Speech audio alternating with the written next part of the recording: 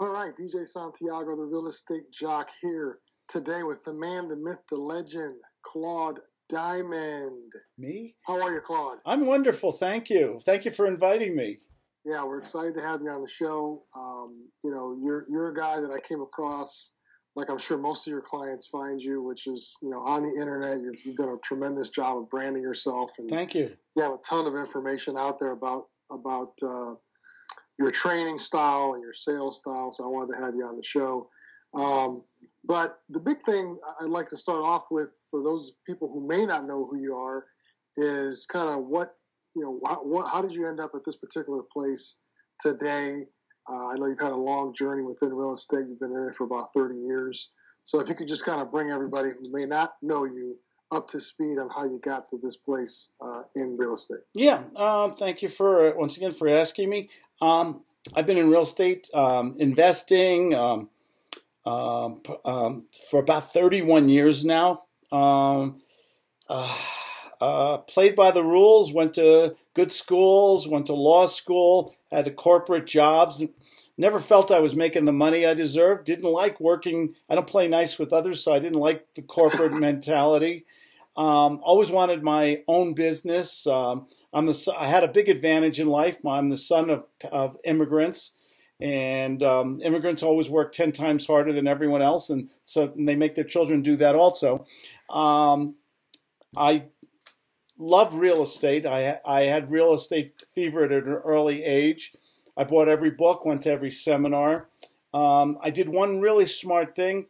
I met a mentor who was already a self-made millionaire and very successful utilizing options or lease purchasing, still my favorite strategy. But the biggest takeaway was to be in that environment of someone who was energetic, successful, did business very straightforward, very honest, very New York style. And he was the greatest salesperson I ever met. And I was probably the worst salesperson you have ever met at that time in my life. And so working from home, kind of keeping my business very small, very accountable, I've built up a really lovely, very successful real estate and sales training business. Okay. And I know that within your journey of real estate, you tend to concentrate on creative real estate, right? I mean, yeah. That's kind of your niche. That's how I got started. Okay, so of all the different strategies out there, people who buy and hold, people who do commercial properties, demos, et cetera, why did you pick creative real estate as your journey? Oh, real easy. I didn't have any more money left. Okay. Creative real estate means to what it says, creatively. Can we use leverage? Can we use skill sets? Can we use really good powers of persuasion to convince people that there are different strategies when they can't sell a home conventionally?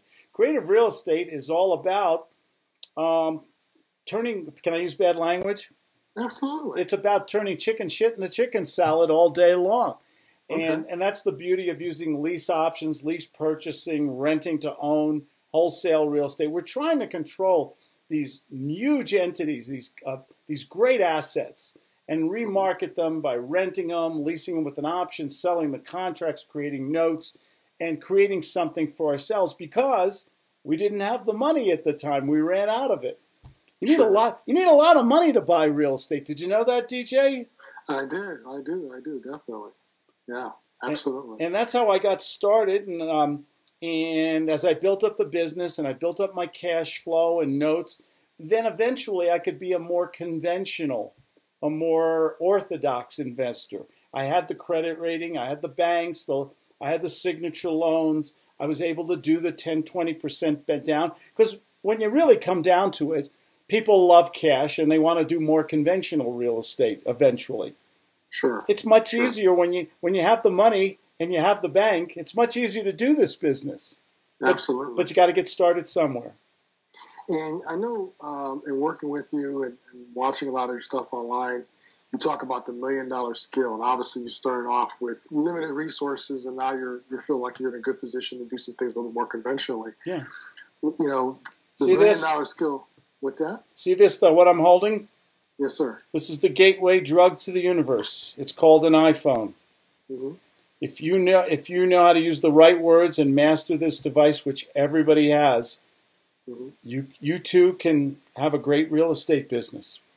So how did you go from, using your words, the world's worst salesperson, Yeah. to somebody that's mentoring people all over the world, doing real estate deals all over the country, kind of calling your own shots, being a one-man army? How did you go through that journey? How would you say you landed your $1 million skill and perfected it? It goes back to my mentor. I was in that environment of success. If you want to be a millionaire, hang around with one. Hang around with one who's doing business honestly, successfully, financially, and is willing to be accountable to you. There's too many programs out there where people are just taking your money and giving you really overblown macro advice. What my mentor did with me, and I do exactly with my students, is this one-on-one accountability where they can call me, text me, email me, schedule with me, join me in a group call. It is about me teaching people all the dumb mistakes I made, and then also so they don't make them, they don't duplicate my failures, but also learn about the smart things that I learned about sales and persuasion and influence. The most important thing is to learn why some people are so successful, and I truly believe with my heart and soul that it's about communication.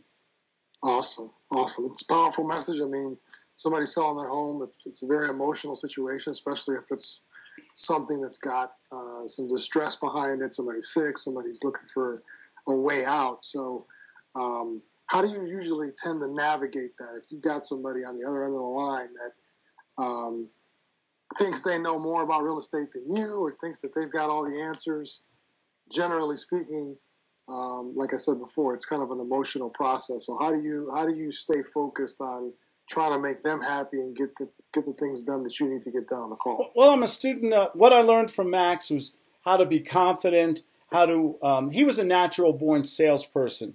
So it was kind of hard to him to explain scientifically what he was doing and how he was doing it. But I was able eventually to figure it out. I studied a lot of people like Dr. Byrne, who wrote Games People Play. He's the father of transactional analysis. I studied Robert Cialdini, a little bit of Freud and things like that in there. And I wanted to know why people do the things they do. How do they feel? How do they think? How can we control the environment so that there's trust, there's likability, there's an authority figure, a parent versus a child in every discussion. If someone comes to me like you just mentioned and says, Claude, I know it all, go ahead, let's do that role play. Okay. Hello. Yeah, hi. How can I help you? How can I help you, sir? This is Claude. I have no idea. You called me. Okay. You were going to do the I know it all, though, stuff. Oh, okay. Like you mentioned earlier. All right, but are you calling me or I'm calling you? It doesn't matter. We'll just go right in the discussion. Mr. Santiago, you seem to be a very smart young man. Why are we talking today? Why do you think you need me in this transaction? Maybe you don't. Yeah, I mean, I feel pretty good about our price. I feel pretty good about our strategy. And why don't you just sell it yourself? What's the issue here? I'm considering that. I mean, it's not moving. I think a lot of people I think you see should. the value. I think you should. You have my full endorsement, sir. I don't even know why we're talking today. How long have you had this on the market, this house, sir? Well, it's been about 90 days. 90 days, and you're in Florida, right? That's correct. Florida's a pretty exciting market right now. Very low inventory, historically low interest rates, high demand because people like to retire to Florida or go there and be snowbirds and stuff. Why do you think you haven't had any offers in 90 days? I mean, a lot of people say that my price is just a little bit above what they want to pay, and a lot of people are coming down here from the north and don't really have the money to execute this deal. And not sure if I understand though. Don't thousands, tens of thousands of homes, aren't they bought and sold in Florida every year, if not every month? Yeah, absolutely. Except yours. What do you think you're doing wrong? Give me some idea. Maybe I can help you. Well, I mean, I've watched YouTube. I've worked with some of my buddies are the top realtors in town, and they've come over. They've looked at the house. They say that we've prepped it, and it looks great. I actually made some new additions, and with all that, you still haven't sold it. Yeah. Let me ask you something, because I'm very busy, sir, and I do help people solve their real estate problems. If there was a way you and I could do business today, or I could help you solve your problem in the next 30 days, we wouldn't want to continue this discussion and make a commitment today, would we? I'm intrigued. Which means? Which means I'm curious as to what you're going to propose that I haven't already tried. Okay, so if there was a solution that was practical that we could agree on today, you wouldn't be the person in authority to make that decision, would you? Oh, yeah, absolutely. Oh, you would? Well, that's wonderful. Maybe would you mind if I ask you a few questions? Maybe Sure. I can get a better idea how to solve this problem. You ask me a few, and the only thing I ask in return is that if we can't come to a conclusion at the end of this conversation, you fire me. Would you do that for me? Sure. Thank you. That's guts. Gotcha. That's guts. Yeah, that's an interesting technique. It's very direct. It's very honest. It's transparent. Who is the authority figure? You played it very good, by the way. Mm-hmm. You were trying to, I know everything. And did I fall into your emotional trap? Did you suck me into that vortex? No, not at all. You definitely kept asking the questions and keeping me focused and intrigued and interested. Did I go to a script? Did I use a script or go into a presentation at any point? No, I mean, I actually didn't even feel as if I was being sold anything. It was really just like you were somebody trying to see if we can do business. So. I was playing the doctor in the room, or the parent role. Excuse me. Sure. Not so much the parent, but more like the adult role in this. Non-emotional, very direct, very intellectual. I was trying to make you emotional. And I set up what we call an agenda near the end there, where I have permission to ask questions. I set out a roadmap, and then I actually got a commitment from you that you wouldn't do I'll think about it, I'll call you later. You would just fire me. Mm-hmm. I'm actually controlling the environment by the words I use. I'm trying to intrigue you, you said the word curious, and you said maybe intrigued. I'm intrigued or something like that. You said, Sure.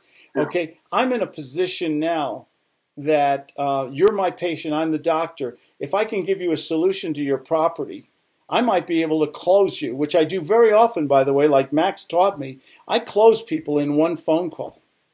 Wow. Sometimes two. And sometimes I get to fire people. The whole point is, guts is about not only learning the science of persuasion and influence, but also the art form, how to say the words, the tempo, and things like that. And also to feel so good about ourselves, because in my gut system, the salesperson comes first, not the prospect, which is very controversial if you want something controversial. I believe that people who give good value, who are willing to sell products and services that resolve issues for people, I believe that if they do business honestly and they work hard at it, they deserve to be compensated. What do you think? No, I definitely agree with that. There's the value of a good service, especially with something so expensive as real estate, can make a huge difference in somebody's life. For sure. You're right. Absolutely. You're right. And we have to sound different from everyone else. 99% of the realtors, the investors that come from the gurus and the seminars, they all are so boring, and they all say the same words, and the prospect knows exactly what they're doing and rejects them heavily. And when you get too much rejection, that's not motivating. I don't want to make phone calls when people are not nice to me or lying to me, manipulating me, or hanging up the phone. I can't do that. I'm sensitive. Right. No, I agree with you. So what's a typical day in the life of Claude Diamond? I know you're an active runner. I know, you like to do all that type of stuff. So can you walk me through, hey, I'm up at a certain time and what your general day looks like from start to finish? Well, I live in different places. I live in California, Colorado, Hawaii, and I spend a lot of time at my wife's mom, 90 years old, lives in Pinehurst, North Carolina. I don't believe in taking vacations. I believe in living where you want to live. It's much better to live where everybody else takes a vacation. This morning, for instance, I got up at 5:15 here in Colorado. Read my New York Times, part of my Wall Street Journal, listened to a little NPR, worked with my weights, did my sit-ups, took a run as the sun's coming up. to the rec center, or health club. Did some swim laps, took a steam. My wife picked me up. I changed clothes in the car. Bad visual. We drove to. I'm on the board of directors of the Lions Club. It's a fundraiser, I believe. It's a nonprofit organization that raises money for children who need eye surgery, glasses, people who need seeing eye dogs. Went to that meeting. Meeting went a little long, so left the meeting and went to my car. I had 2 scheduled appointments right there. And boom, it's only 8:30 in the morning. Okay, Wow. I want to enjoy every moment of this special thing we call life on Earth. I want to be healthy. I want to have fun. I like running my own business. My average day is speaking somewhere between, on the low side, easygoing day, 8 to 10 appointments or people. On a high day, maybe 25, which is exhausting. Part of my success culture that I teach my students is that you got to speak to 5 new prospects a day. Mm-hmm. You got to make offers every day. You got to do social media marketing every day, videos, Facebook postings, things like that. These are the things I do every day. I spend at least an hour a day on marketing.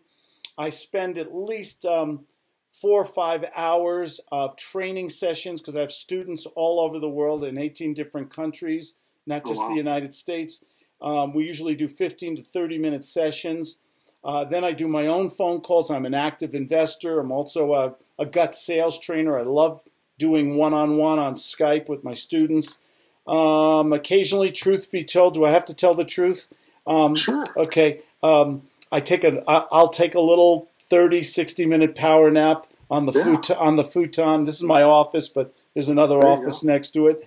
Then I'll go back to work until dinner time. I'll take another run, maybe in the afternoon, if the weather's nice. I love running in the fall when the leaves are coming down. It's a busy, man, when I hit the pillow, I'm out. Yeah. Okay. Awesome. Was that more than you wanted, by the way? No, that's I think a lot of people want to emulate people who are successful. So I think we bust our ass. We work hard, but we're doing something out of passion, something we love. I love having my own business. I love the freedom, financial freedom, lifestyle freedom that this wonderful real estate business gives me. Sure. So that dovetails into my last question. I've looked at a lot of different quote-unquote gurus out there in the real estate place, or in the real estate marketplace, who are teaching real estate. And you were the only guy I came across that talked about hard work, talked about the long hours, talked about making the phone calls, doing all the stuff that most people, if not anybody else, was talking about. Everybody else I came across was talking about, knowing your KPIs, your key performance indicators, putting together acquisition people. Yeah, my acquisition manager, I love that.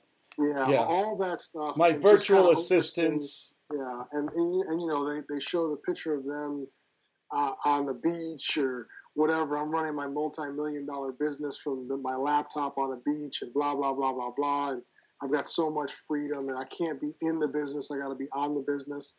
So you were the first guy that I kind of came across that was really talking about running something, being in the midst of your business on the front lines.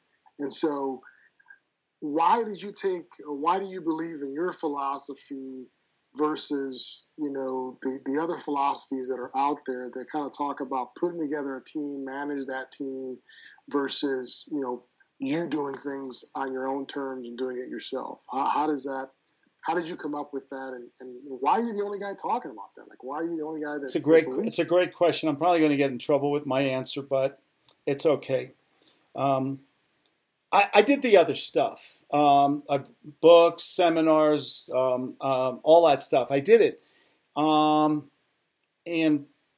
it didn't work for me. There was too many gaps, too many things were missing. I froze on the phone. I felt like my pants fell around my ankles in the shopping mall in front of Santa Claus at Christmas time. I was embarrassed most of the time. I didn't have what I needed.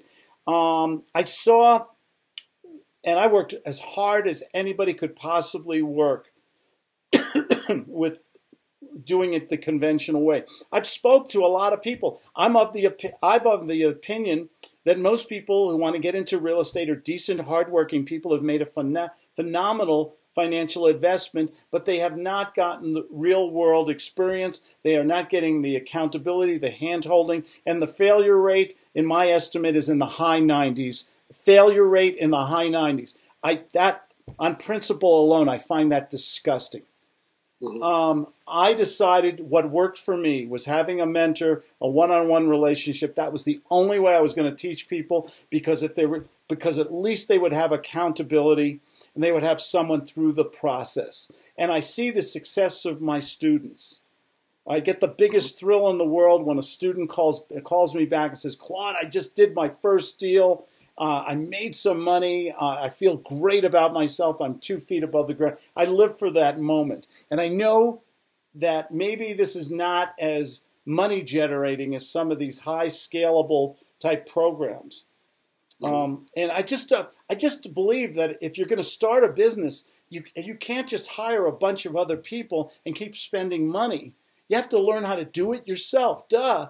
You better learn how to find the deals, negotiate the deals. You better know the strategies. You better have a decent marketing, contemporary, modern marketing plan. I don't know if we have time to touch on that. And you better learn how to give good phone, because that's the $1 million skill. And nobody is teaching. All the guru programs, by the way, never focus on sales. What words to use? How do you convince? How do you persuade somebody to give you their home, or to give you money, or sign a contract, or to trust you out of nowhere? You're a total stranger. That takes skills that you better have somebody who understands the psychology of persuasion, and you better practice it with them. And I want to see people succeed. I don't want to take a dime from somebody who I don't feel that I'm not giving that kind of one-on-one accountability. And my competition just doesn't want to use that business model. It's probably not as financially feasible for them.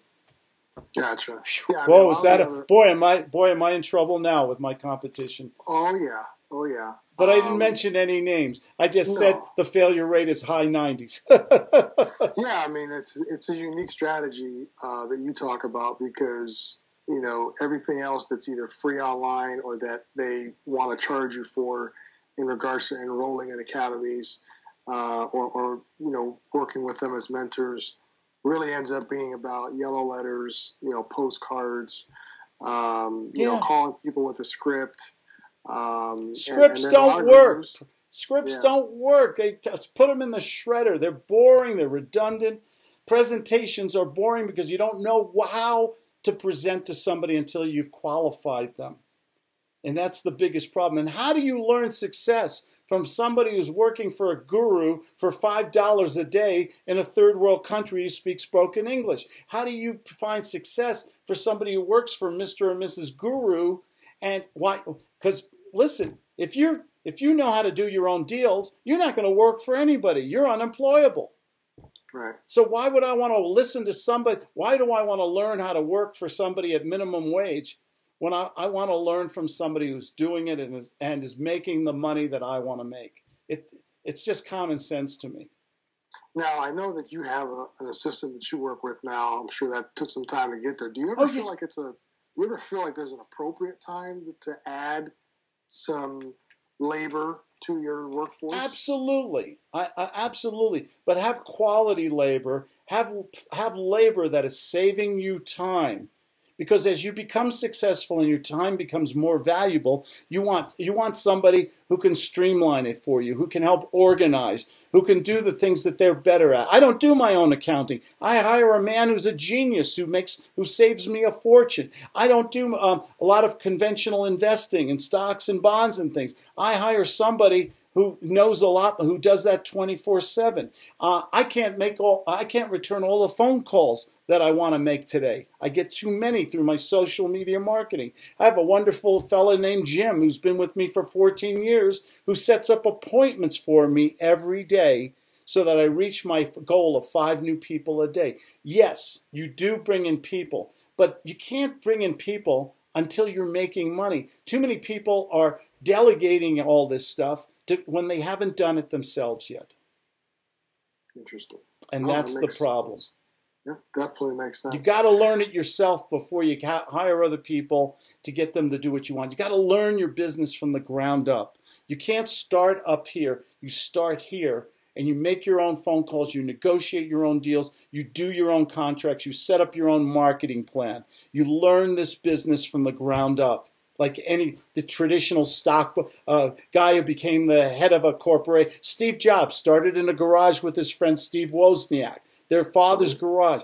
You study very successful people. They usually didn't start up here. They started down here. Right. Right. No, Sorry, I'm sure that makes complete sense. Sorry, I'm shy and reluctant today. No, not at all. I mean, this is good. This is great stuff, and it's very unconventional, which is, I know your style with the gut sales method. Everything you do is definitely unconventional. So if anybody's looking to reach out to you, work with you, throw you some deals, how can they get a hold of you? Google, Claude. Your audience is so intelligent. I don't have to give them a bunch of stuff. All they got to do is Google Claude Diamond or go to claudediamond.com. My phone number is there. I'll give it anyway, 970-281-5151. I am so easy to find. I have over 600 videos on YouTube. I'm on Facebook. I do regular broadcasts on Facebook Live and on Periscope and YouTube Live. Just type in Claude Diamond with an E at the end of Claude and you'll find me. Awesome, awesome. Well, we loved having you on the show today. Thank you for inviting me. Yeah, absolutely. Let's do this again, man. Yeah, man. I enjoyed it. I enjoyed the humor and the unconventional methods that you're using. I think it's definitely unique and seems to be a little bit more authentic than what's surfing the web out there. So that's we try to make things. We my hero of my parting words. My hero in life, other than my mentor Max, is my good friend Popeye, who said, "I am what I am. That's all what I am. Just be yourself. Do business honestly. Give people unbelievable value. Utilize social media marketing, and study the psychology, the art and science of persuasion. And you can't help but find the magic in this wonderful business." Awesome, Claude. Thanks for being on the show. This is a wrap for DJ Santiago, a.k.a. the Real Estate Jock. We love having you on today and look forward to having you back on at some point in the near future. Thank you.